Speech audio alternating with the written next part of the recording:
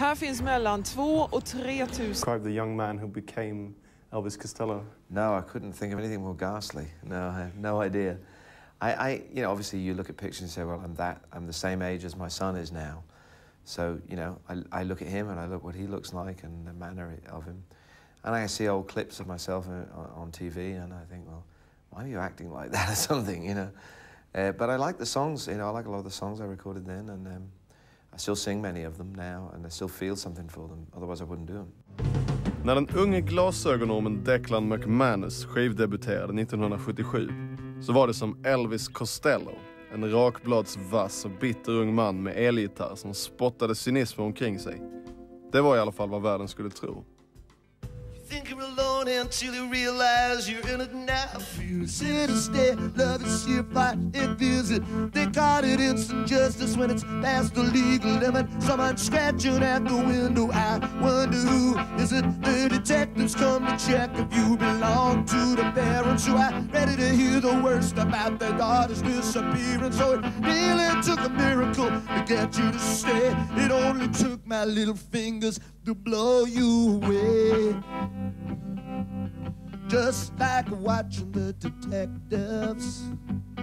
It's a competitive world, you know, unless you make a shout and scream a little bit, people don't pay any attention, particularly not early on. You have an outlandish name, that'll get people's attention. It's that sort of area. There was a kind of a persona created around you, even if it was maybe something that the press did very much. I made it up with one particular journalist one afternoon. I drank 14 Pernos and we got very drunk together and I said all these very outlandish quotes, and many of which got reprinted as if they were the absolute gospel truth.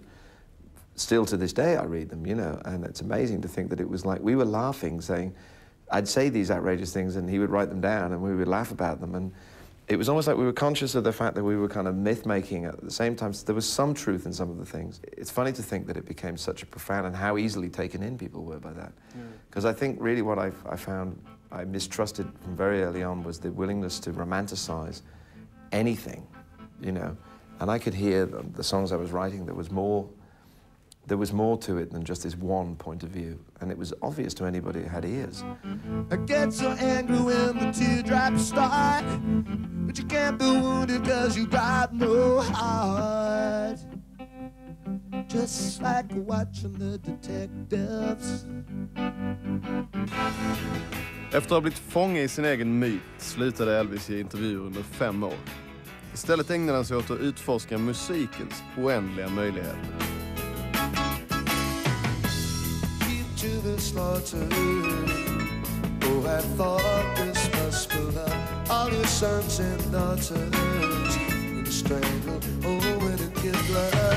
She's got eyes like saucers. Oh, you think she's a dish? She is the butcher that belongs to the big fish. En viss rastlöshet med pseudonymen fanns ändå kvar. Och mynnade så småningom ut i ett sista försök att rätta till allt sammans. Somewhere along with the mid-80s, you sort of went public with putting Elvis Costello to rest, the handle. I think certainly, I tried to do it through that. That maybe was making maybe more of a drama out of it than needed to be in retrospect. But it was just a way of sort of pointing out to people that it had all been sort of a construction all along. And it worked to some degree, but then people they just, instead of concentrating on the first thing, they just concentrated on that instead, and they still didn't listen to the music, or at least in the media, so I just stopped worrying about it after that. I'm just a soul whose intentions are good. Oh Lord, please don't let me be misunderstood. You played around just as much musically with genres and collaborations. Yeah, I played them. Wasn't playing around in a frivolous sense. I think I followed my enthusiasms or passions for music wherever they led, and I've always done that. Passionen och entusiasmen har de senaste 10-15 åren lett till allt mer överraskande och intressanta samarbeten och genreexperiment. Förutom att ha skrivit låtar med Paul McCartney och andra popgiganter har han kastat sig in i sammanhang som skulle vara rätt främmande för de flesta vanliga rockstjärnor.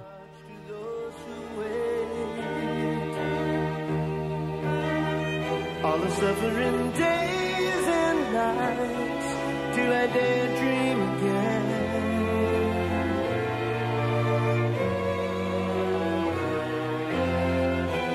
suddenly stand and I'll be damned if you didn't disappear with the night.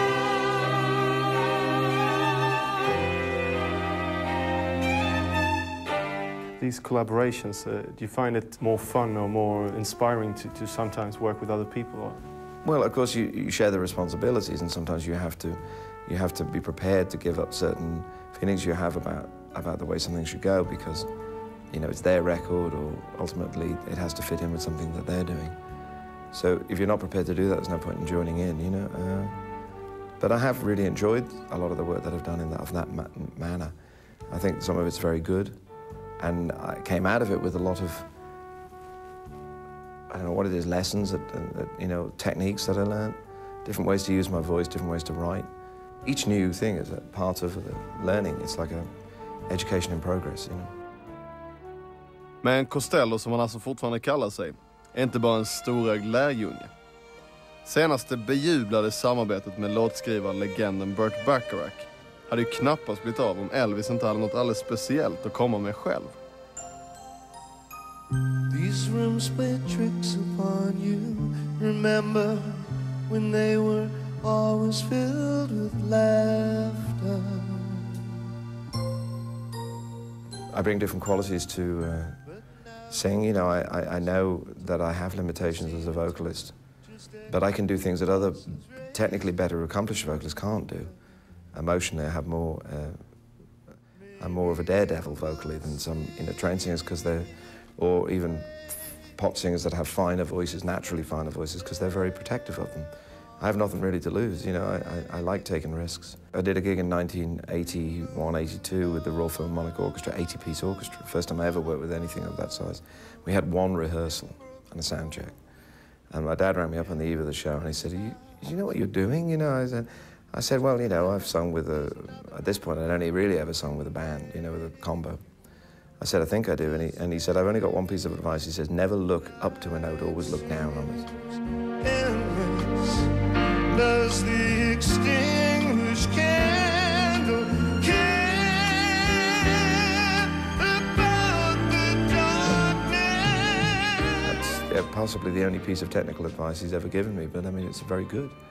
So there was really nothing, and my grandfather used to say, you can't fall, there's nothing to stop you. I have no idea what it means, but it basically is something you say to kids that's nonsensical when they're afraid of, you know, they're going to fall off a wall or something, you know. And that's really what you've got to be like when you do these things.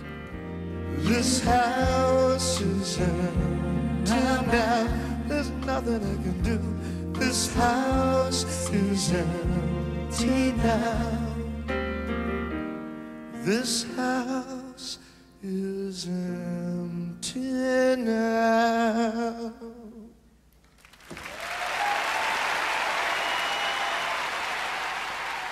Ja, men det är väl härligt med folk som är riktigt nöjda med sig själva och vad de håller på med.